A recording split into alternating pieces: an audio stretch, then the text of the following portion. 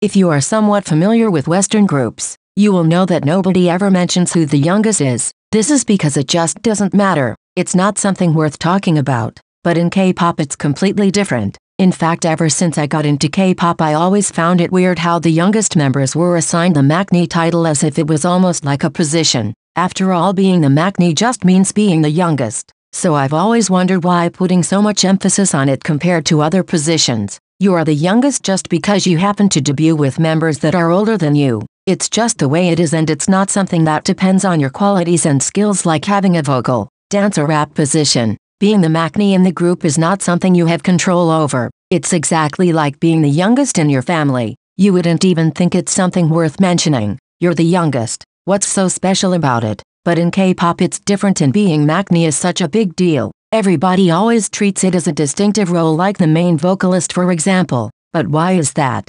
I think in part it's because the K-pop industry is just generally very obsessed with youth. Young idols have always been debuting since the very beginning, and for some reasons they often happen to be the most popular in their respective groups. Some of the most popular K-pop idols are maknaes, such as Taemin, Jungkook, Lisa, Chewie, Yoona, Haein, Somi when she was in IOI, and Wonyoung when she was in IZ*ONE. All these people debuted when they were fairly young, and somehow they had everyone in a chokehold. The K-pop industry is really obsessed with youth to the point that grown adults are infantilized by their own companies who give them specific concepts to make them look younger, especially with girl groups doing the schoolgirl concept even if the members are no longer in school at all. There's just an extra effort to sometimes make the members look especially young and innocent. Aegyo is also a very prominent component in Korean culture, which basically consists in acting cute like a kid, which it's mostly something you would do with your partner. But the K-pop industry ended up appropriating Aegyo and turning it into a show,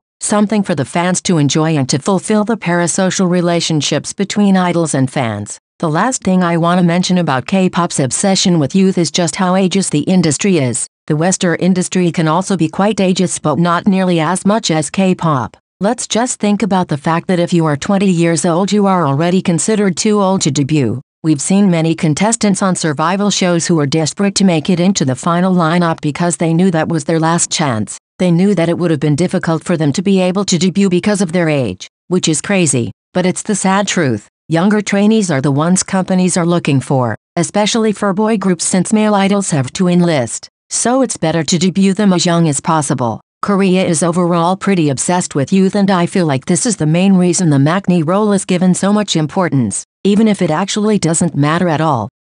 K-pop stans attach so much meaning to a position that is actually meaningless. It doesn't happen in every single fandom. Luckily there are many groups where maknaes are treated normally, but unfortunately it's pretty common for stans to consider maknae a personality trait, and I feel like this happens because some people just tend to perceive groups as a big family. Notice how there is always the mom and dad of the group, the middle children, and then the babies. This is how fandoms perceive their groups, and they will inevitably push these roles onto them. In fandoms there are many inside jokes about the members having a family dynamic. For example, having the sibling duo, the parent duo, and so on. There's nothing wrong with that. It's fun most of the time, except when people start becoming a little too obsessed. This is what has been happening with the maknae role. Because now maknae no longer means just being the youngest, but it's also considered some kind of personality trait. A maknae is supposed to be lively, funny, cute, playful, and a bit mischievous. Otherwise they are not maknae enough.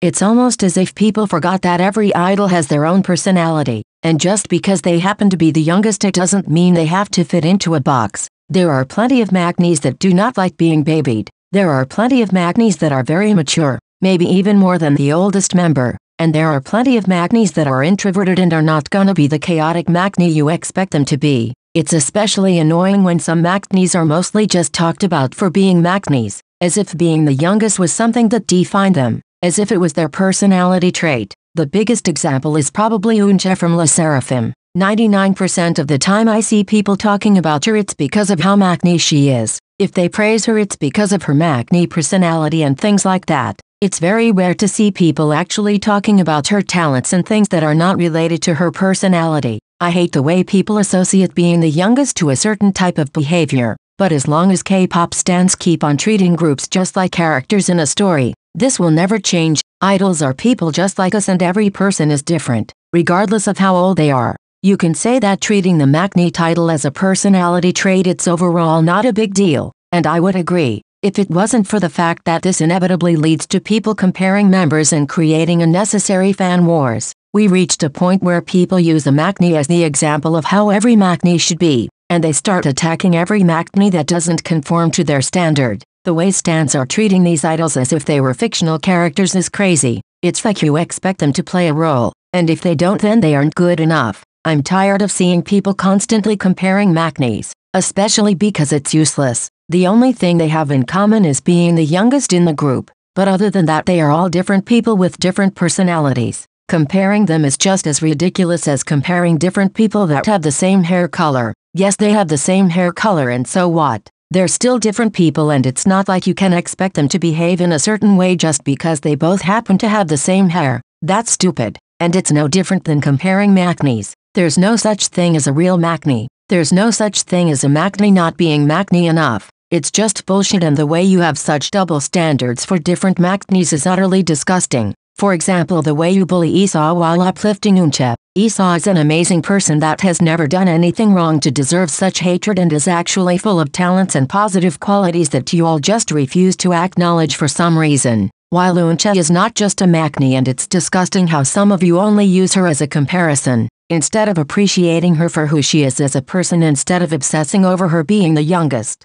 So in the end, what is a real Maknae? Is there even such thing as a real Maknae? The answer is no. A Maknae is simply the member who just so happens to be the youngest, not someone that possesses specific qualities related to their age. There's no such thing as a real Maknae. There's no such thing as being Maknae enough or not being Maknae enough. K-pop stans always preach about how talent is the most important thing, but then they obsess over stupid things like this. It's such a non-issue. But of course we know K-pop stans are masters of turning non-issues into drama. So in conclusion, there is no right or wrong way of being a Maknae, and you all are just jobless and have way too much time on your hands if you think there is. Anyway, this was it guys. Tell me what you think about this topic and let me know if your fandom has ever had a problem with this type of thing. Thanks for watching. Bye everyone.